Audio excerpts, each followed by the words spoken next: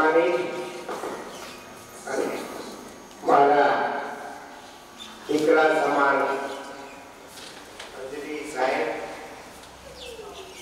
બરોડાના રેલવેના ડીએસપીના ધર્મપત્ની સાઉથ આફ્રિકાથી આવેલા સન્માનિત રાજુભાઈ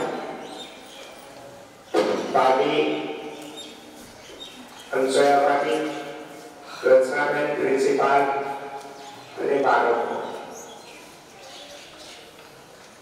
આજે તમને બધાને ખબર છે કે પાસપોર્ટ ઓફિસમાં અંજલી સાહેબ આપણા સ્કૂલના બધા છોકરાઓના પાસપોર્ટ બનાવવાનું બીજું ઝડપેલું હતું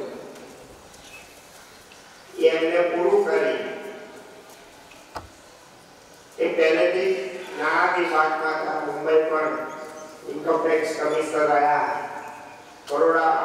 અમદાવાદમાં પણ અહીંથી બદલી થઈને ઇન્કમ ટેક્સ કમિશનર બન્યા પણ બાળકોના આશીર્વાદ આપણી લાગણી આપણી સંસ્થાનો બધો જ વહીવટ પહેલેથી જ કરતા આવ્યા છે એવા સુરતમાં ઇન્કમ ટેક્સ કમિશનર તરીકે પાછા આવ્યા છે હું 2-4 દિવસથી વિચારતો હતો કે મારે એમને મળવા જવું જોઈએ અવારનવાર ફોન કરું વોટ્સઅપ કરું ત્યારે ગઈકાલે જ મેં કીધું કે હું આવું છું તો એ મને કે બાપા તમારે આવવાની જરૂર નથી હું તમારી સાથે જ છું કાયમ હું કાલે આવી જઈશ હું એમનું હૃદયથી સ્વાગત કરું છું એમના ભાઈનું પણ કરું છું રેલવેના 2-4 પોલીસ અધિકારીઓ આવ્યા એમને કહ્યું કે અમારા ડીએસપી બરોડાના એમના ધર્મપત્ની સાંઈબાબાને બહુ માને છે અને એમને ખબર પડી છે કે અહીંયા સાંઈબાબા બાળકોની સાથે છે તો એ એમનો હૃદયપૂર્વક આભાર માનું સ્વાગત એટલા માટે કરું કે એમના હસબન્ડ આપણી સ્કૂલમાં આઈજી હસમુખભાઈ પટેલ હતા ત્યારે એમની સાથે ઘણી વાર આવેલા છે એમને આપણે એમઓયુ પણ કરેલું હતું વલસાડમાં તે વલસાડની આજુબાજુ 1000 વિકલાંગોને સારવાર અપાવી ઓપરેશન કરાવ્યા પછી એ નવસારીના ડીએસપી બન્યા અને અત્યારે સાઉથ ગુજરાતના રેલવેના વડામની બરોડા હેડક્વાર્ટરમાં બેસે છે ખબર નહીં સાંઈબાબાએ વિશિષ્ટ પણ બોલ્યા એમનું પણ હૃદયપૂર્વક સ્વાગત કર્યું એમને સાંઈબાબાની ભક્તિ જોયું વિચારમાં પડી ગયું કે આટલી બધી ભક્તિ કરે છે એમને સાંઈબાબાના આશીર્વાદથી આવ્યા છે એમને પણ હું આવકારું છું સાઉથ આફ્રિકામાં મારા ભાઈ મામાના દીકરા છે મારો સગો ભાઈ રાજુભાઈ તો આ સંસ્થા બની અને હું સામાન્ય હતો ત્યારથી એ મારી જોડે રહેતા કોલેજ કરતો તો મામા મને કોલેજની ફીના પૈસા પણ મામા મોકલતા રાજુભાઈને અમે બંને હાર્યા એ જ્યારે પણ આફ્રિકાથી આવે કે હું આફ્રિકા જઉં એમના લીધે તો 24 કલાક મારી સેવા કરે આજે કાલે આવ્યા અને કીધું કે મારે તો સ્કૂલમાં જ અત્યારે આવવાનું હોય રાજુભાઈની જોડે અંશયાભાઈ પણ એટલા જ નિર્મળ છે આજે રાજુભાઈને 21 વર્ષ બેસે છે એટલે રાજુભાઈને પણ આજે આપણે બર્થડે નિમિત્તે હેપી બર્થડે કહીએ એટલું 61 વર્ષના થઈ ગયા પણ હજુ યંગ છે અંશયાભાભી 60 વર્ષના થયા મેં કીધું કે હજુ તો તમે હેમા માલિની જેવા લાગો છો એટલે અંશયાભાભીને પણ હું આવકારું છું રજુબેન તો આપણા ટ્રસ્ટી છે દિવ્યાબેન બધાને આવકારી સાંઈબાબાની સાથે સાહેબને બહુ બીજા કાર્યક્રમ છે એટલે રજુબેન સાહેબને આપણે જલ્દી જવા દેવા જોઈએ તો હું દિવ્યાબેનને કહું કે એમને આપણે હવે પછી સ્વાગત કાર્યક્રમ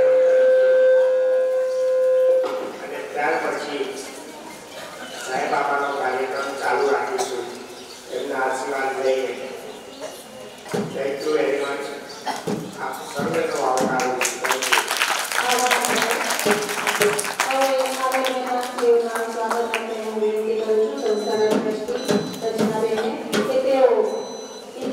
કમિશનર ઓફિસર શ્રી હિન્દી કુમાર સાહેબ સાલ ઓગાડી અને મોમેન્ટો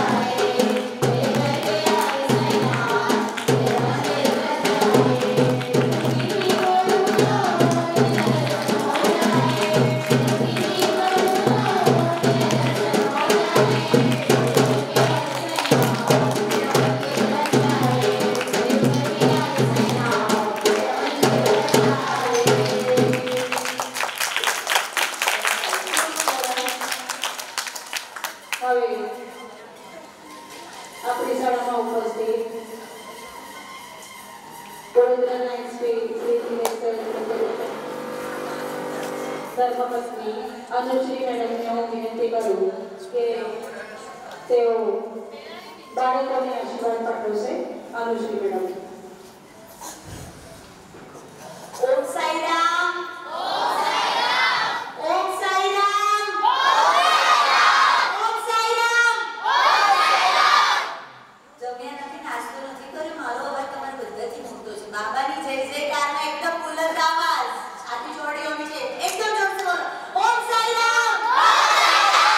ઓમ સાઈ રામ. ઓમ સાઈ રામ. સબકા માલિક. સબકા માલિક. સબકા માલિક. બોલો સાઈનાથ મહારાજ કી જય. દત્તરાજ કી જય. જગદંબિકા માત કી જય. નમઃ પાર્વતી પતિ હર હર મહાદેવ. ઓમ સાઈ રામ. સાઈ એટલે સાક્ષાત ઈશ્વર. સાઈ સાક્ષાત ઈશ્વર, કલયુગી અવતાર. બાબાજી છે 33 કરોડ દેવી દેવતા ઓલરેડી એક્ઝિસ્ટ થાય છે, તો પણ બાબાજી અવતાર લઈને શિરડીમાં આવ્યા. બરોબર. સાઈ બાબાનો કાંઈ જન્મ થયો નથી. બરોબર. સાઈ બાબાની બર્થડે નથી. સાઈ બાબાના માતા પિતા વિશે કોઈને ખબર નથી. જેમ સંત કબીરનો જન્મ નથી થયો એમ શ્રી સાઈ બાબાનો પણ જન્મ નથી. હું બધી સ્કૂલમાં જઉં છું, બધા વડીલોને મળું છું, ગામડામાં જઉં છું, ઘણા લોકો મને પૂછે કે બેન સાઈ બાબા શું છે? ભગવાન છે, સંત છે, ગુરુ છે, સદગુરુ છે, એમને શેને આપણે ક્લાસિફાય કરી શકીએ? બાબા કોણ છે?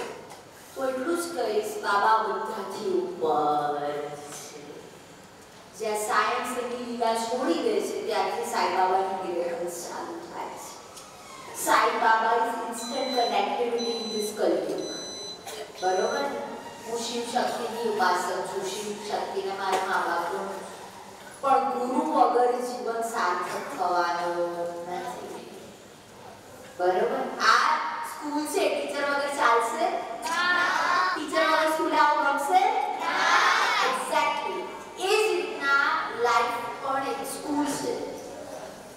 લાઈફસ્ટાઈલ કોણ શીખવાડશે? આપણને સદગુરુ સાઈ. આપણા જીવનમાં ટીચર કોણ છે? સદગુરુ સાઈ. એક્ઝેક્ટલી. જેમ દાદાજીએ કીધું, અહીંયા બધા જ મારાથી એડર્સ અને મોસ્ટ રિસ્પેક્ટેડ છે. બરોબર. દાદાજીની વાણી મને બહુ મીઠી લાગી અને દાદાજી જોડેથી મને બહુ શીખવા આપ્યું બાબાએ કે દાદા નાની નાની ડિટેલનું ધ્યાન રાખે છે. દાદા નાની નાની ડિટેલ, બારીકીનું ધ્યાન રાખે છે. એ શીખવા માટે બાબાએ મને અહીંયા. બાબા કહે છે વગર કોઈ રૂને કોઈ કોઈના ક્યાં જતું નથી. આ જન્મ ને 10 જન્મો આપણા બધાનું કંઈક ઋણ હશે, એટલે આપણે આજે બધા મળ્યા છે. બાબા નિમિત્ત બન્યા છે. ગુરુના સ્થાન પર આજે આપણા બધાનું મિલન થયું છે. તો મિલન થયું છે તો આપણે એકબીજાને પ્રેમ, we have to exchange love and positivity, understand? એકબીજાને પ્રેમ આપવાનો છે. આ મારા બાલ સાહેબ છે, યુવરાજ સાહેબ, જે મારી જોડે આખા વર્લ્ડમાં કરે છે. આ બધું આજે તમને યુવરાજજી, छोटे छोटे बाबाजी, बाल कृष्ण होय, बाल गणेशा होय, બધા ભગવાનના બાળ સ્વરૂપ હોય એના અમારા સાઈના બાળ સ્વરૂપ છે. આમની જોડે ફ્રેન્ડશિપ કરશો? કેટલા જણા ફ્રેન્ડશિપ કરશે? Very good. મારી જોડે ફ્રેન્ડશિપ કરશો? I'm here to love you, to greet you and share the warmth of my Sadguru.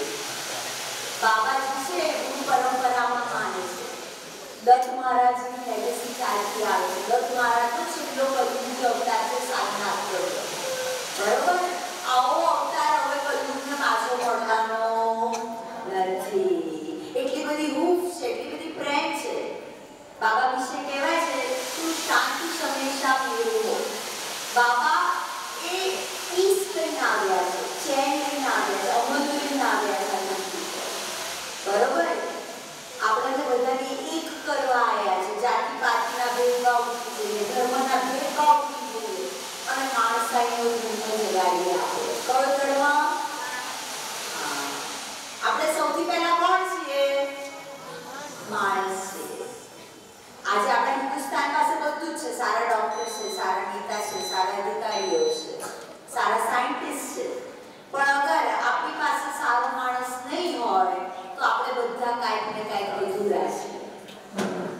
સમજ્યા તમે? પહેલા શું બનશો તમે બધા? Exactly. Will be a good human being. Okay? And then spread the message of Sadhguru Sai Baba. Sai Baba શું કહે છે? શ્રદ્ધા અને સબૂરી. શું કહે છે?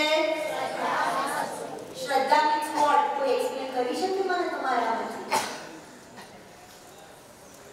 What is Shraddha? What is faith? કોઈ નહીં એક્સપ્લેન કરી શકે. શ્રદ્ધા એટલે શું? બાબાજીના મૂર્તિની આજુબાજુ કે ફોટાની આજુબાજુ હંમેશા લખ્યું હશે શ્રદ્ધા અને સબૂરી. Exactly. વિશ્વાસથી પણ immense. It's a very strong faith. Very means તમારો એટલો વિશ્વાસ હોવો જોઈએ કે આ પણ અંદર તૂટી જશે, આ ફાટી જશે, પણ મારો માલિક મારો વાળ વાંકો કરવાનો નથી. એટલી બધી કસોટી થશે. ગુરુ છે, ગુરુની બેઠક હોય તો ત્યાં કસોટી થવાની છે. આપણી પરીક્ષા થશે. આપણી પરીક્ષા થાય પણ આપણે હંમેશા તૈયાર રહેવાનું કે બાબા આપણું કંઈ પણ અહિત થવા દેશે નહીં. બાબા ત્યાં સુધી કીધું છું, કાળના પકડમાંથી મારા ભક્તને છોડાઈને લાવું છું. હું મારા ભક્તનું અકાળ મૃત્યુ થવા દઈશ નહીં. હવે સબૂરી એટલે શું? કોઈ કહી શકે મને? Very good. આજે કેટલા બધા ડિવોટીસ છે બાબાના. ત્યાં પીપલ કમિંગ લેક્સ એટલે તો પોલીસ પણ નથી, એટલું બંદોબસ્ત પણ નથી રાખી આપ્યા છે. જેટલું ત્યાં ડિવોટી જાય છે એટલો બધો ક્રાઉડ છે ત્યાં. પણ બધાને પેટ છે પણ પેશન્સ બહુ જ ઓછા છે. બધાને બધું આમ જોઈએ છે સ્નેપ. આમ કશું મળવાનું. બાબા કહે છે દાદા ભાગ્યું છે ને એ અત્યારે લડી ગયા. હવે ફ્યુચર તમારા હાથમાં છે. જેસી કરવી એક્ઝેક્ટલી. બાબા કહે છે કોઈની પાસેથી એક લઉં છું તો એને 100 ગણું પાછું છું. One gives to receive. આપણે કોઈને પ્રેમ આપશું તો આપણે રિમેન્સ ઓફ લવ મળશે. આપણે કોઈને 100 આપશું તો આપણે પાછો 100 જ મળશે. જે તમે આપશો સોસાયટીને, જે તમે આપશો યુનિવર્સને, that will come back to you. અને હંમેશા બાબા કહે છે ને યાદ રાખજો કદી કોઈની કમ્પેરિઝન કરવાની નહીં. બેટા માછલી છે એને કદી ઊંધાઈ જોઈએ આબમાં? અને ચકલીને પાણીની અંદર ડાઇવિંગ કરતા જોઈ તમે? એક્ઝેક્ટલી. એ જ રીતના નેચર આપણે બધાને અલગ અલગ રીતના એડેપ્ટ કર્યા છે. જે મને આવડે છે એ શાયદ કલા તમારી પાસે નહીં હોય. જે તમારી પાસે છે એ કલા મારી પાસે. Let's respect differences. Let's absorb the things around us. અને બાબા હંમેશા કહે છે બધું સ્વીકાર કરતા શીખો. બહુ મજા અહીંયા આવીને અને બાબાનું શેર કરીને વિદાસ વોટેવર બાબાનો મેસેજ હતો થોડું ટૂંકમાં શેર કર્યું પણ બહુ મજા આવી. જેટલા સમજ્યા ઠીક છે. આમાં 5% પણ બાબાનો મેસેજ ફોરવર્ડ કરશે. બહુ આનંદ થશે. બાબા કે હંમેશા મારી લીલા ગાતા જ રહો. જે મારી લીલા ગાશે એની બધી તરફથી હું રક્ષા કરીશ. ઓમ સાઈ રામ.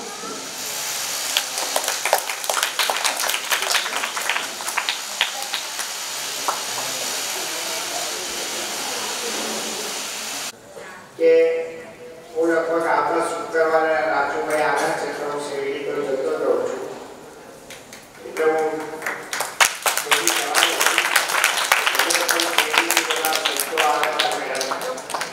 મારા દીકરાઓ અહીંયા નિયમ છે કે જે કંઈ છે બધું સાંઈ બાબાનું છે. અહીંયા સાંઈ બાબાએ કીધું છે કે કોઈની પાસે રૂપિયો લેવા ન જતો. હું ક્યારેય કોઈની પાસે રૂપિયો લેવા નથી જતો. આજે 10મો મહિનો છે અને 10મા મહિનામાં તમે આ સાંઈ બાબાનું આટલું સુંદર પઠન કર્યું અને અમને બધાને જે જાણ કરી બહુ આનંદ થયો. સાચા અર્થમાં શ્રદ્ધા અને સબૂરી તમારી પાસેથી જ બધા બાળકોને મળ્યું કે આ બાળકો બધા સાંઈ ભક્ત છે. અહીંયા રાજુભાઈ આવેલા છે આફ્રિકાથી. એ પણ સાંઈ બાબાને બહુ માને છે. એમના દીકરાનો એક્સિડન્ટ થયો એ વાત કરશે પણ હું કહું એક્સિડન્ટમાં લગભગ શરીરના ઘણા બધા ભાગ ખલાસ થઈ ગયા.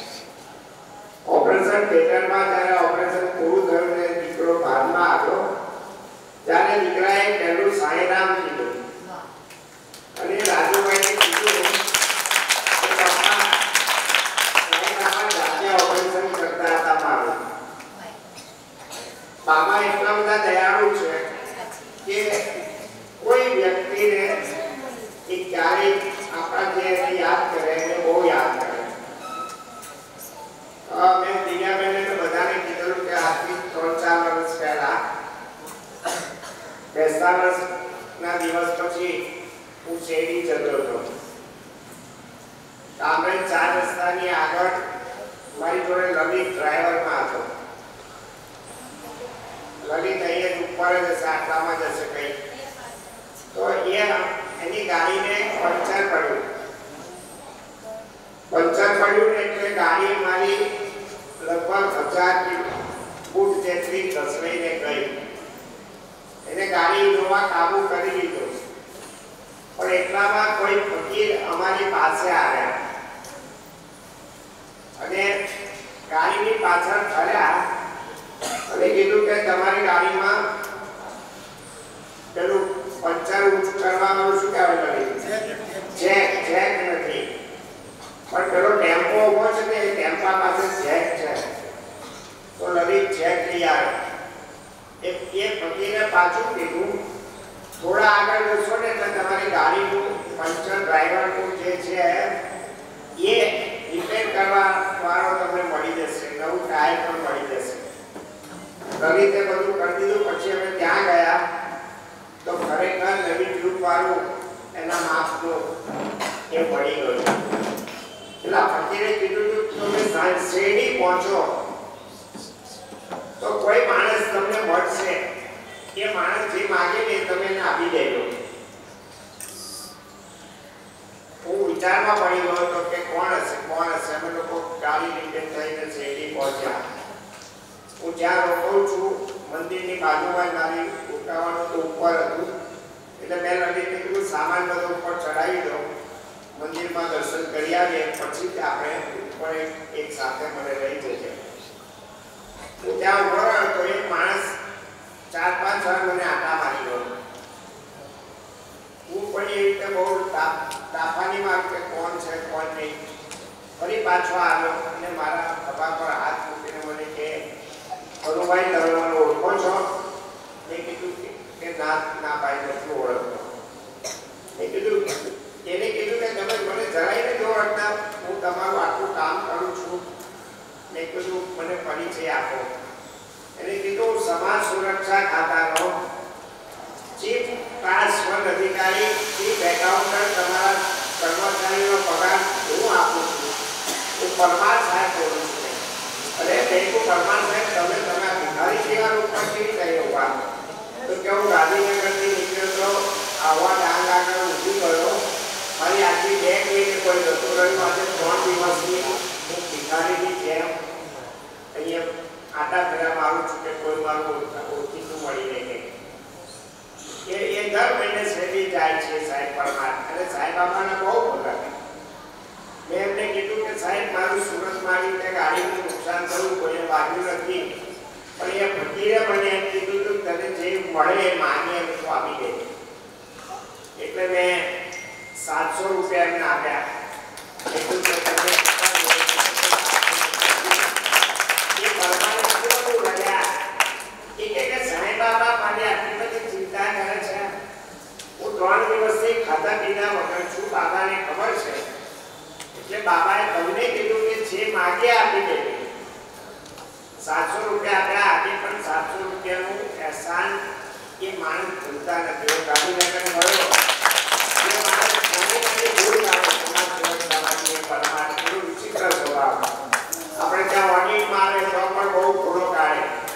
એ આજે એટલો બધો આપણા ત્યાં એનાથી આજે ભૂલ નહીં કાઢે. આજે જે કહું એ પરમાર બધું કરી દે.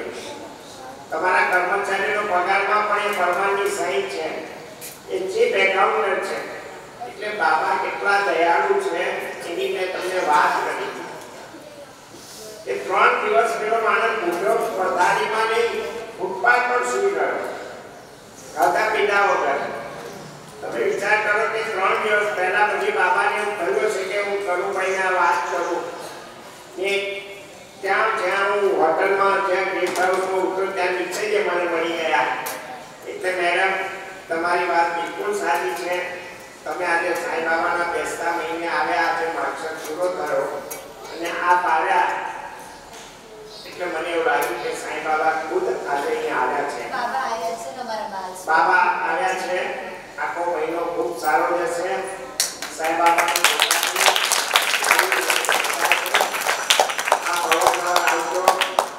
અને રાજુભાઈને આપણે સાંભળી એ પણ બહુ સાંઈ ભગત છે.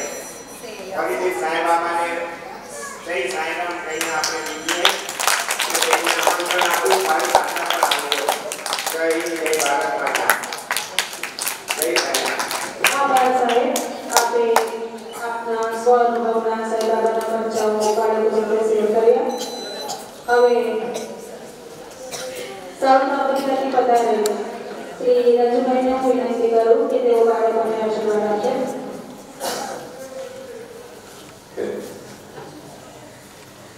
Honorable Padma Shri Dr. Kanurai Taylor, distinguished Anusri Bain, distinguished principal, teachers, and my loving children, Om Sai Ram. I've been associated with this prestigious institute for the last 20 years. I've seen it grow from humble beginnings to what it is today, thanks to my dear brother. I am privileged and honored to be here today, thanks to Sai Baba. That brings me all the way from South Africa, which is 10,000 kilometers away from here, to our lovely Bharat. I have traveled all over the world, but can I tell you, dear children, there is no better country than our Bharat.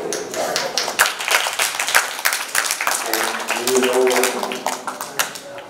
Because this is the land of our Guru, Sadguru, and our Sadgurus. I will keep this short. I would like to just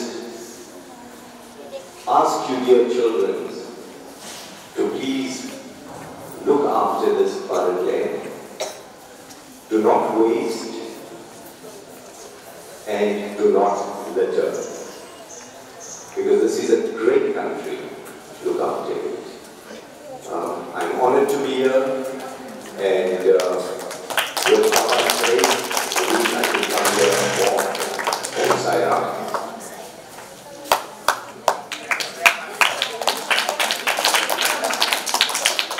આજના કાર્યક્રમમાં ઉપસ્થિત Anushree madam, અંજલિ કુમાર સાહેબને જે જતા રહ્યા છે police officer, જે નાના બાળ ગોપાલ સ્વરૂપ સાંઈ બાબા આવેલા છે, રાજુ કાકા, હંસોયા કાકી. કાલે હું ઘરે ગઈ, પછી બહાર ગઈ અને મારી દિયા બીમાર હતી તો દવા લેવા, તો એટલા બધા પોલીસોના ફોન આવતા હતા ક્રાઇમ બ્રાન્ચમાંથી. તો મને જે ખબર છે શું થયું હશે, કંઈ ક્રાઇમ હશે કે ત્યાં મારા પર આટલા બધા ફોન આવે છે. એટલે પછી ત્યાંથી ફોન આવ્યો કે અમારા આ રીતે ડીવાયએસપી મેડમ સર છે, એમના વાઇફ અહીંયા આવેલા છે અને ઘણી બધી સંસ્થાની મુલાકાત લીધી છે, તો એમણે આપણી સંસ્થાની મુલાકાત લેવા માટે આવું છે. એટલે સવારથી જ એટલા બધા ફોન આવતા હતા કે મેડમ આવે છે, મેડમ આવે છે. જ્યારે મેડમ સાથે હું ઉપર જતી હતી તો મેડમે મને વાત કરી કે આ એમનો બેબી છે, કે મારી બેબી નાની રિયા છે, એમ આ મેડમનું બેબી છે. મેડમ કશે પણ જાય તો આ મોલમાં જાય કે કશે પણ બહાર ફરવા પણ જાય કે ગાર્ડનમાં જાય કે સવારે ઉઠે ને તો પણ આ નાના સાંઈ બાબાને બ્રશ કરાવે, સાંઈ બાબાને નવડાવે, સાંઈ બાબાને નાઇટ ડ્રેસ પહેરાવે. સાહેબ આપણે જેમ કરીએ ને આપણા નાના બેબી, એવું જે બધું સાંઈ બાબાનું કરે છે. આ રીતે હું સાંઈ બાબાની ભક્તિ કરું છું. એમના નાની હતા, નાની પછી એમના મમ્મી અને એમના પછી અત્યારે એ. એટલે આપણે કેવી બધી થીસીસ કરતા હોઈએ ભણવાના વિષય પર અલગ અલગ, તો એમને ડૉક્ટરની ડિગ્રી મળેલી છે અને એમણે સાંઈ બાબા પર થીસીસ લખેલું છે. એટલે જ્યારે આવ્યા ત્યારે બધા હસતા હતા કે આ મેડમ, પણ આ મેડમ પાસે જ્યારે ઉપર ગઈ ત્યારે મને ખબર પડી કે આ સાંઈ બાબાના બહુ ફોલોઅર્સ છે અને સાંઈ બાબા વિશે એમને જે ડીપ નોલેજ છે, જે તમને બધાને જણાવ્યું. આપણે શ્રદ્ધા અને સમૂહની દર વખતે વાંચતા હતા, પણ આપણને કોઈને એમાંથી એક જણને કે બે જણને ખબર હશે, મને પણ નથી ખબર કે સમૂહની શું થતું હતું. આજે ખબર પડી. એટલે મેડમ તમે અહીંયા આવ્યા, અમારા બાળકને અહીંયા બેસતો મહિનામાં સાંઈ બાબાના આ પૂરા પાડ્યા એટલે અમારું આખું વર્ષ બરાબર જ જવાનું છે એ માટે હું થેન્ક યુ. અને આજે બાળકની બર્થડે પણ છે તો સાંઈ બાબા આવેલા છે. હું તમને એક રિક્વેસ્ટ કરું કે આ બાલ ગોપાલનું તો અમારા અહીંયા એડમિશન લઈ લો સાંઈ બાબાનું કે અમારા અહીંયાથી જ પડે અને અમારું પણ સારું રહે અને બાબાના આશીર્વાદ અમારા દરેક બાળકોને મળતા રહે. Thank you.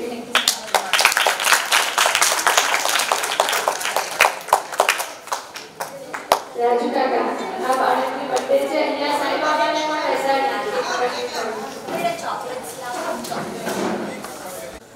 કે હું લગભગ આવતા શુક્રવારે રાજુભાઈ આવ્યા છે તો હું શેરડી પર જતો રહું છું એટલે હું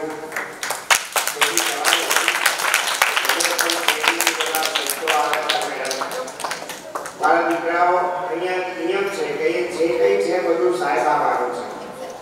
અહીંયા સાંઈ બાબાએ કીધું છે કે કોઈની પાસે રૂપિયો લેવા ન જતો. હું ક્યારેય કોઈની પાસે રૂપિયો લેવા નથી જતો.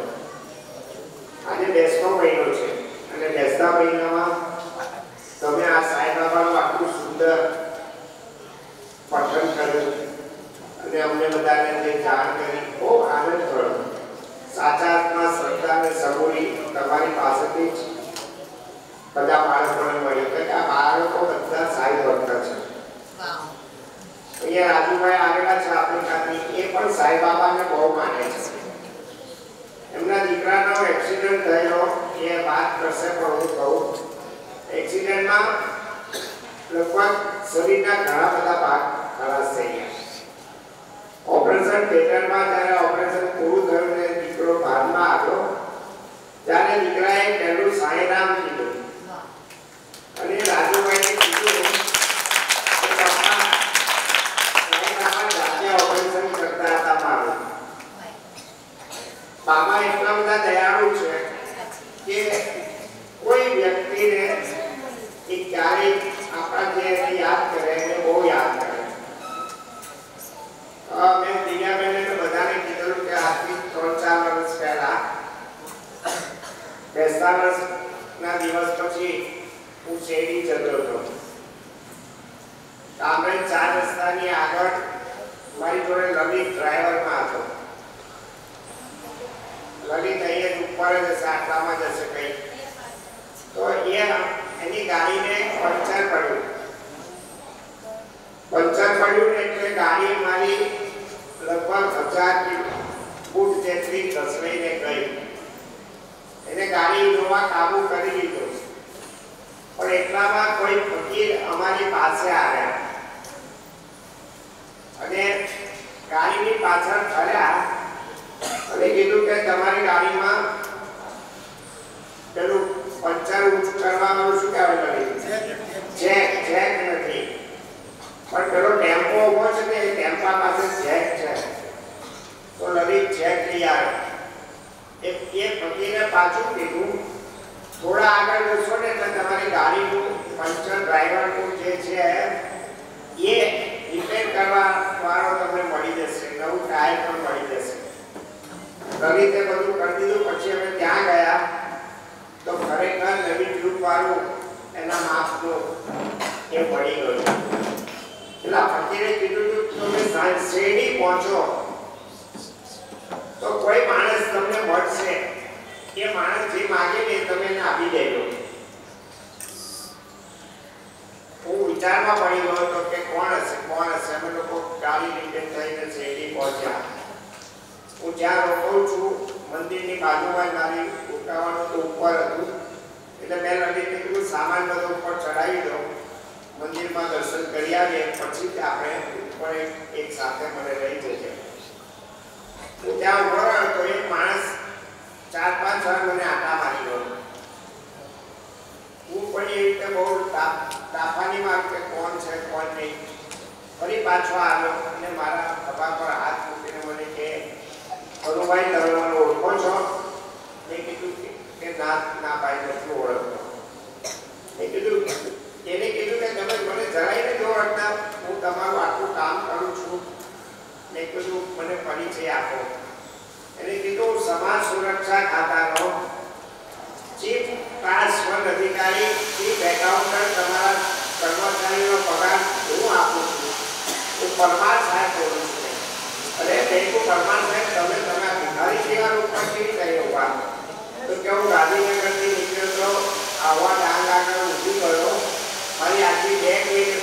એવું રહ્યું આજે 3 દિવસની હું ભિખારીની જેમ અહીંયા આટા ફેરા મારું છું કે કોઈ મારું ઓળખીતું મળી રહે કે એ દર મહિને શેરી જાય છે સાહેબ પરમાર અને સાહેબ બાબાના બહુ ભગત. મેં એમને કીધું કે સાહેબ મારું સુરતમાં આવી રીતે ગાડીનું નુકસાન થયું કોઈને વાગ્યું નથી પણ એ ફકીરે મને એમ કીધું હતું તને જે મળે એ માંગે એમ તો આપી દે. એટલે મેં 700 રૂપિયા એમને આપ્યા. એટલું તો તમે એ પરમાને કીધું રહ્યા કે સાહેબ બાબા મારી આટલી બધી ચિંતા કરે છે. હું 3 દિવસથી ખાધા પીધા વગર છું, બાબાને ખબર છે. એટલે બાબાએ તમને કીધું કે જે માગે આપી દે. 700 રૂપિયા આપ્યા. આજે પણ 700 રૂપિયાનું એહસાન એ માણસ ભૂલતા નથી. હું ગાંધીનગર ગયો એ માણસ ગાંધીનગર ભૂલ આવે સમાજ સેવકતામાંથી એ પરમાર એટલું વિચિત્ર સ્વભાવ. આપણે ત્યાં ઓડિટ મારે તો પણ બહુ ભૂલો કાઢે. આજે એટલો બધો આપણા ત્યાં એનાથી આજે કોઈ નહીં કાઢે. આજે જે કહું એ પરમાર બધું કરી દે. તમારા કર્મચારીનો પગારમાં પણ એ પરમારની સહી છે. એ ચીફ એકાઉન્ટન્ટ છે. એટલે બાબા કેટલા દયાળુ છે એની મેં તમને વાત કરી. એ 3 દિવસ પેલો માણસ ભૂખ્યો સ્પર્ધારીમાં નહીં ફૂટપાથ પર સૂઈ ગયો ખાધા પીધા વગર. તમે વિચાર કરો કે 3 દિવસ પહેલા પછી બાબાને એમ થયું છે કે હું કરુભાઈને વાત કરું ને જ્યાં હું હોટલમાં જ્યાં ગેસ્ટ હાઉસમાં ઉતરો ત્યાં નીચે જ મને મળી ગયા. એટલે મેડમ તમારી વાત બિલકુલ સાચી છે. તમે આજે સાંઈ બાબાના બેસતા મહિને આવ્યા, આજે મકસદ પૂરો થયો અને આ પાડ્યા એટલે મને એવું લાગ્યું કે સાંઈ બાબા ખુદ આજે અહીંયા આવ્યા છે. બાબા આવ્યા છે. આખો મહિનો ખૂબ સારો જશે. Sai બાબાની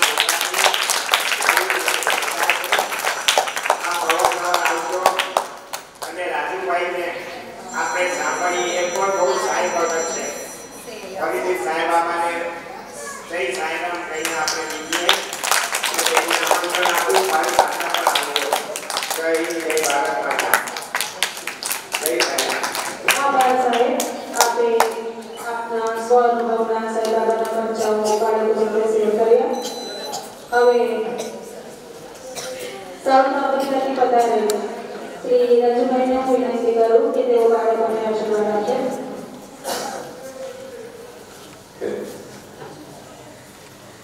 Honorable Padma Shri Dr. Kanurai Taylor, distinguished Anusri Bain, distinguished principal, teachers, and my loving children, Om Sai Ram.